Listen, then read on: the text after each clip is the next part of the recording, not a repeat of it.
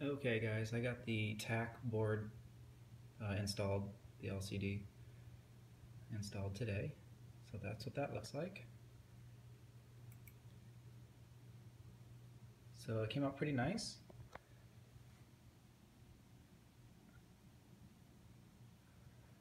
It's a little bit different LCD monitor. It's like a different version than this one.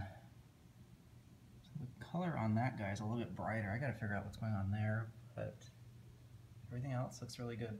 It came out nice, it fits in good. Can't really see the lettering, but all that can be customized. Colors, everything. So 2 boards done, 2 more to go.